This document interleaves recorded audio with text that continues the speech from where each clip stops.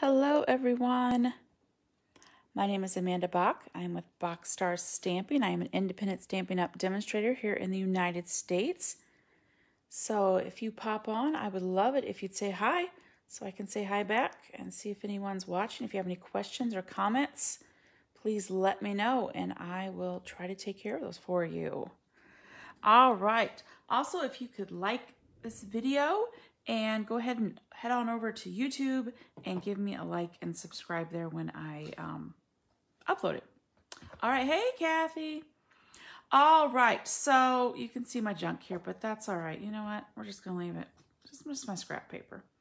Okay, so I got some new toys and I love playing with new toys. So I just wanted to jump on it and show you some of my new toys. Yes. Okay, so we're gonna be playing with the Plentiful Plants bundle, which is on page 81 of the new annual catalog, which is quite an awesome catalog. The samples that they provide in the catalog really do an excellent job of showcasing this bundle. So a bundle, if you're asking what's a bundle, it's the stamps and the dies to cut it out, and you save 10% if you buy them as a bundle. If you want the suite, all the suite is one number, so you get all of it. So you don't have to enter in a bunch of different numbers. So if you order the suite, you get the bundle, which is the stamps and the dies, the Bloom Where You're Planted DSP, which I'm about to show you, and this paper lattice here. So you get all of that. Plus, they don't have it listed in the suite, but there's also a Macrame 3D embossing folder that also comes with it. And I just happen to have it right here, so I will show it to you. I always use my label maker and write on what it is, and if it's 3D, because that needs a different sandwich in your cut and emboss machine. So we're going to be using this tonight. All right, but I want to show you this paper up close because I don't think this paper gives us as good of a picture as it should. So you can turn to 131, and it gives us a little bit better of a picture of it, but it's actually way prettier in real life. So I wanted to show it to you up close and personal. Now I find it funny that this designer series paper is named Bloom Where You're Planted, but this is greenery and plants. There aren't blooms in it, but that's okay. I have a house plant, or a house plant. I have lots of house plants, and oh, looks like I buffered there for a second. Let me make sure everything's okay. All right. I have lots of house plants, and not too long ago, I actually made a macrame plant hanger for my plants, and I love it. So this, when I saw this suite, I had to have it. All right, and hopefully I will stop buffering. I think my kids are on the internet, which is probably not helping any. Yes, well, hopefully I'll stop soon. If not, you're gonna hear me run in there and tell them to get off the internet, and then I'll run back. Okay, so anyway, let me just show you the paper. Hopefully you can see it. Kathy, can you see it? All right, so these are a bunch of different house plants, and you can fussy cut them out, or you could just place, do a certain die around. Some of these will fit. The dies in the stamp set in the bundle do cut out. Let's see, this one. If you didn't want this top part of this, you could use the die to cut that out if you wanted to. Let's see, that's all on this page that it would cut out neatly anyway. I mean, you can cut it out yourself if you want. And the reverse side has some like wood planks on it. The next one, yes, love this one. The dies do cut out the this one, these three here.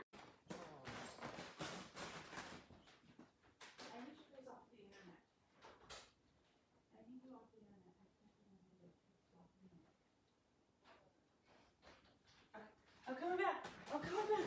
I'm coming back. Okay, hopefully. Am I back? Am I back? Am I back? I told them to get off the internet. Ooh, okay. All right, so there's this page too with greenery with some leaves. And then bricks. I love this page. I've been using this one a lot. This one's fun, and you can also use the dies to die cut this one as well. All right, so this one you can cut out. That one you can cut out. That one, terribly easy to fussy cut. And that one would be easy to fussy cut. So you can die cut several of these out yourself. which you will see in some projects I made. This one's also a wood grain. Then we have the Evening Evergreen Garden Green, which I used a lot in this project. And then a brick wall. Love it. I believe that's Cinnamon Cider. This page, when you first look at it, you might be like, what now? But if you cut it down here, you could use it as, you can get several different card fronts from it, and you could stamp at the top. There would be plenty of room to stamp at the top. So I'm going to experiment with that one. I haven't quite played with this one yet, but I will. All right, and then this one looks like, you know, after cement or the side of your pot gets dirty and weathered. I think that's what this looks like. All right, kind of looks mildewy, which can be used in a great application. So I'm going to try my best to figure out a great way to use that. Sorry, I was picking up a piece of paper that fell. Okay, so that's that one. And I want to show you on page 155, which I'm going the wrong way. Here we go. The embossing folders page. So the macrame is here. We will also be using the brick and mortar, which is over here today.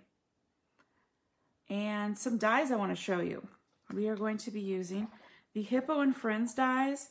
Now, when I bought these, I did buy the stamp set as well, but I mainly bought them for these layering dies, which I love and use all the time. They also just happen to cut out the cute little images. And then the last one we're going to use is the Tasteful Labels dies, which is on page 166. Okay, but I want to show you something on page 128, and then I'm going to show you a card I used before we get into the one we're going to make. All right, so on 128, it shows our different masks. And this is a new one, a set of 4. And I want to show it to you up close and personal because honestly, when I looked at it in the catalog, I was like, it's okay. So it comes in a 4-pack. And they used embossing paste here, but as you're about to see when you use your blending brushes, wow. Okay, so we have this one. Come on now, come on now. I think of it, reminds me of netting. It also kind of, I think it goes well with the turtle set. So lots of different ways you can use this one. This one has 4 different of these beautiful medallions, which you could block, you know, if you just wanted to use one off, you could mask these others and just use that one so that you don't accidentally get onto the next one. Let's see, there's these little flowers, which goes very well with the In Symmetry bundle. But the one I used in the project in just a second is this one. It's kind of geometric design. And again, I overlooked it because they used embossing paste, but I'm going to show you a card I just came up with the other day. Let me find it here, find the right one so I don't show you the other ones I made because I made several. All right. So what I did here is I took that geometric mask and I used just jade, and I used a 3 3/4 by 5 piece of basic white, and I just used my blending brush on the top half. Love these blending brushes. You can tell that's the one I used. And then I took a strip of basic white and used the mortar and brick embossing folder. And then what is this? This is just a tiny little 1/2-inch strip of In Good Taste Designer Series paper, which I do want to show you that one as well. It actually carried over, which Stampin' Up! Doesn't often carry over Designer Series paper, but they did. And here it is. And it's got tiles and wood grains and fabric type patterns. Lovely, lovely pack of paper. And it's really big pack of paper too. And I can see there's a glare on my page, so maybe this will help a little bit. Anyway, I just took, I think that piece right there, and I just took a little bitty strip. No, it was that one. That one. Little bitty strip, and made like a little shelf in the wall. Then this is the In Good Tastes die. A little note with the biggest things. And then I die cut these images and put them on. Okay, so that's this mask. And I can't wait to create more with that. But that's all I've done for now. So I just wanted to show you that one. Okay, moving on. Let's get started making something, shall we?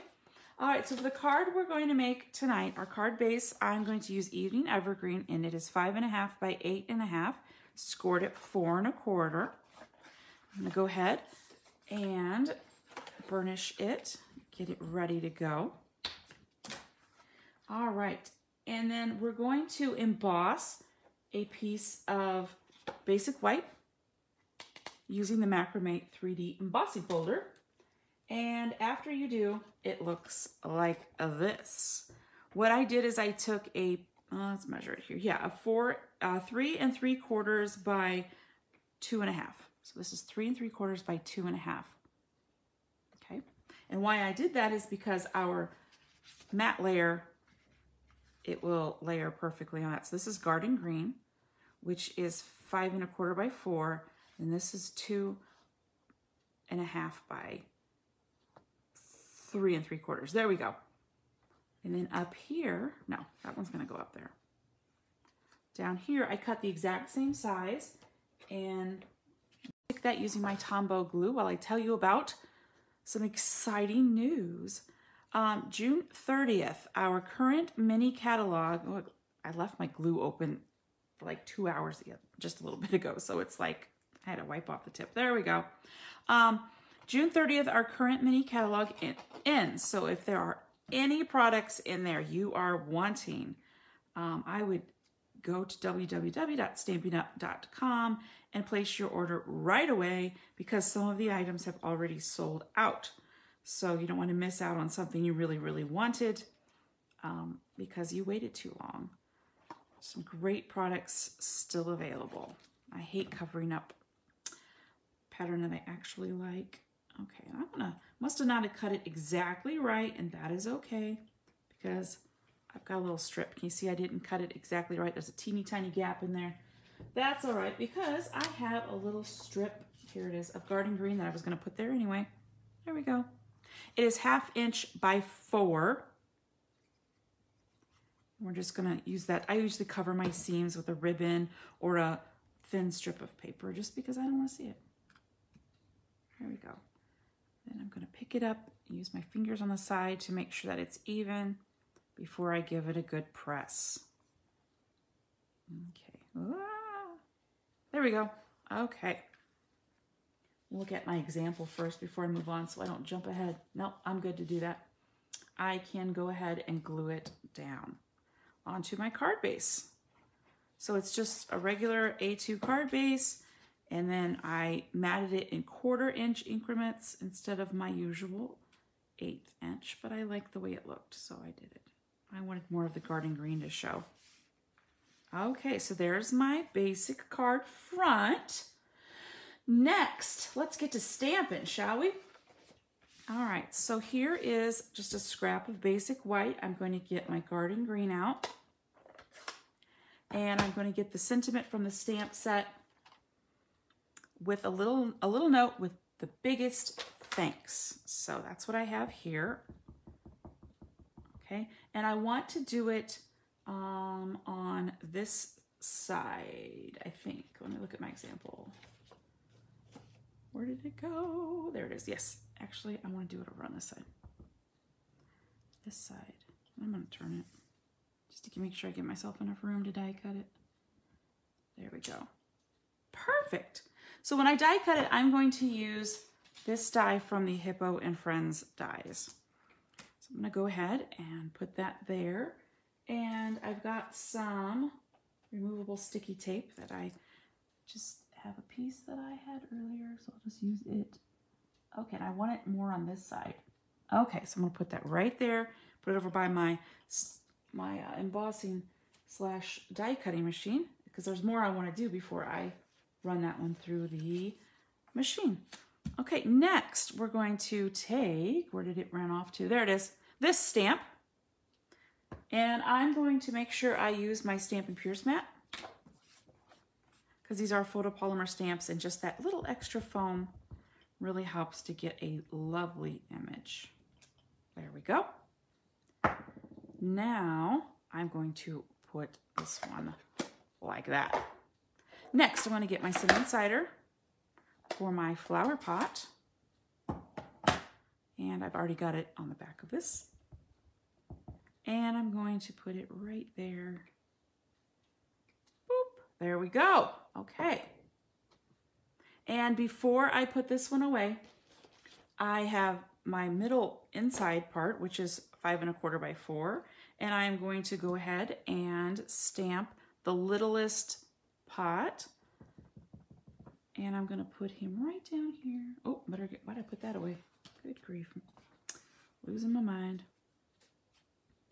All right, put him right there. He's gonna live on the inside of my card. And you know what? I'm gonna do my envelope too. Might as well, I'm here. Okay, and on the envelope, what do you say? Do you say envelope? Do you say envelope? What do you say? I'm going to put this one right there. Perfect. And then I'm going to take this little one. I'm actually going to get my evening evergreen out for this one. There we go. And I love photopolymer stamps because I can line it right up, hopefully. Might see my head for a second, sorry. There we go. Perfect. All right, so I'm gonna do that on my envelope. This is my inside. I'm gonna do it on that one as well. Yes, so pretty. Hopefully you can see my head in a second, probably. Sorry about that. Oh, I think I went a little over on this one. Not too bad, not too bad. Okay, so that's my inside. And, oh, you can see my hair. Anyway, for my insides, I don't generally write anything on a thank you card because I wanna write something myself. So if it's a birthday card, I always put something on the inside. Okay, but that's my inside. You know what? We might as well go ahead and put it in our thing. All right, so we've got our middle. Okay, and after I show you how to make this one, I do have several more examples that are already made that I wanted to show you. All right, so there's our inside for our thank you card. All right, so let's finish this puppy up. So, through the magic of television, I have already die cut them out. What? And that one. And that one. Okay. So there we are. So what I'm going to do is take, let's use a glue dot, shall we? I think we shall. Let's use a glue dot. And what I'm going to do is just on the very tippity tip. And let's see if it'll come off. It might not come off. There it goes. Okay. Because I don't want to cover up too much of my plant when I put it in the pot. All right. I better put it just a little bit more than that. There we go. So it looks like it's planted in the pot. You could even put a leaf or two in front. Okay. That is going to live on my card, just like that. And I am going to glue it down because I'm going to put this layer on dimensionals and I don't want to double dimensional it because, yes, that is a word, double dimensional it, because then it might not fit through the post office. So, and I'm not going to quite glue over here because it's going to be hanging off and I don't want it getting on my thing, but I might have put too much on. So I'm going to get my silicone craft sheet down because glue does not stick to this. There we go. Put it right there. Where are my cards? Love it. Okay. Yep, I have just a tiny bit of glue, so that didn't get on my work surface. So that's awesome. Then I can just rub it off and it's gone. All right, we have one last thing to do, and that is to put this on our card front. It's going to live right there. Love it. Okay, so we're going to use dimensionals. And here they are. I thought they ran away for a second. And I'm going to leave the center bare with dimensionals because that's where my little words are hard today. Little half-inch strip is, and I don't want to cover that up. Sometimes I would use ribbon right here, but I liked the paper. I did try our ribbon, the Evening Evergreen one, and I just like, you know what? I think I like this better. And yeah, I definitely used a lot of dimensionals, didn't I? Alrighty. There we go. Get those off into a little pile. All right. Then I'm going to put this on. So if you have someone who's a plant lover or a nature lover, this would be a great card to make and send to them using the Macrame embossing folder, the, come on now, Bloom Where You're Planted Designer Series paper, and our stamps, which is Plentiful Plants with their coordinating dies. So that is the one I just made for you. But I want to show you my example one that I made earlier. A little different, a little different. This came from the Designer Series paper, and originally it had handles on it, and I just cut them off because I can. And then I wanted it to look like it was planted. So what I did is I took my little finger blade here and I cut a small little hole, and then I just put it in there a little bit using my finger blade. Okay, and then on the inside I did the same thing as well. Okay, there we go. So that's the one I made, but I have more. I have more. So I've shown you this one too. I put the lid on my glue so it's not sitting out for 2 hours like it was just a little bit ago. And I made coordinating envelopes for them as well. So we've got that one. I did this one, this one, and this one. Okay, and this one I got inspiration from Julie Davison. She is a fellow demonstrator here in the United States. I believe she lives in Champaign, Illinois, which is just a little bit away from me. Might have to catch up with her sometime. She has a Facebook and a YouTube channel, so check her out, and I will put her link at the bottom of this video when I am done with it. But she created this lovely kind of squash card, and you open it up and it looks like this, right? And I know it's kind of hard to see, but it can stand up completely by itself. And it's so pretty. You can, even bend it out a little bit so you can see the wood grain. But I love that so much, I had to give that one a try. I'm definitely going to do this one again with different papers. And then on the back, there's just a little bit of room to write. Now, if you really wanted more room, of course, you could add more panels here. Yeah, so it folds up like this, and it will fit in an envelope perfectly, okay? So it will totally mail in a regular size envelope. All right, so that's that one. I thought that was adorable. And then this one, I was inspired by our catalog. Our catalog, I love that they give us so many examples to use. And sometimes when I first get a set, I'm like, oh, what do I do with this? I look here. So I took this one because I thought this one was really pretty. Let me scoot it up a little bit so you can see. So I thought this one was really pretty. But I wanted it to be a thank you card, so I didn't use the To a Dear Friend. But I basically did that card. When I saw this die in the die set, I was like, what is that? And I've seen some other people do some different stuff with it, and I'm like, I don't think that's what it's for. So, like, you know what? I'm just going to cut it out and see what it looks like to me. So I did. I'm like, oh, it's a plant stand. I have several of these. So this circular, well, ovalish type half oval pot fits in there.